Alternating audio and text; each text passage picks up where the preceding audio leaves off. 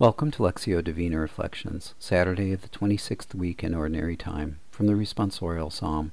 Teach me wisdom and knowledge, for in your commands I trust. Lord, let your face shine on me. A reading from the Holy Gospel according to Luke.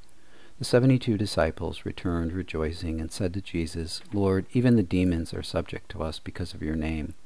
Jesus said, I have observed Satan fall like lightning from the sky. Behold, I have given you the power to tread upon serpents and scorpions, and upon the full force of the enemy, and nothing will harm you. Nevertheless, do not rejoice because the spirits are subject to you, but rejoice because your names are written in heaven. Having given them his authority to cure the sick and cast out demons, Jesus witnesses the joy of the 72 disciples returning from their mission. The cause of their joy is what they are able to accomplish in the name of the Lord, yet Jesus calls them to ever higher love, drawing their gaze to his Father in heaven. Jesus shares in their joy and recognizes their childlike trust and faith in the authority he has given them.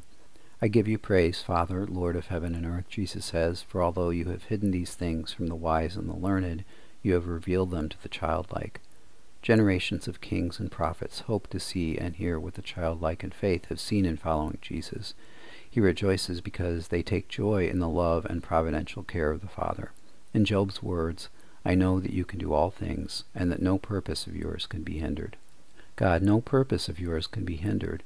Help me remember that throughout the day as I try to carry out plans, good plans that result from your gift of reason, that give glory to your name.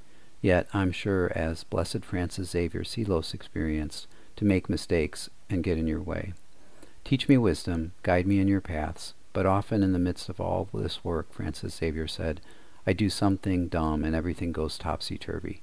Give me the grace today as I journey toward my true home in heaven to move in accordance with your will and especially to hear and respond to your gracious will. Blessed Francis Xavier, pray for us. Glory be to the Father, and to the Son, and to the Holy Spirit, as was in the beginning, is now, and ever shall be, world without end. Amen.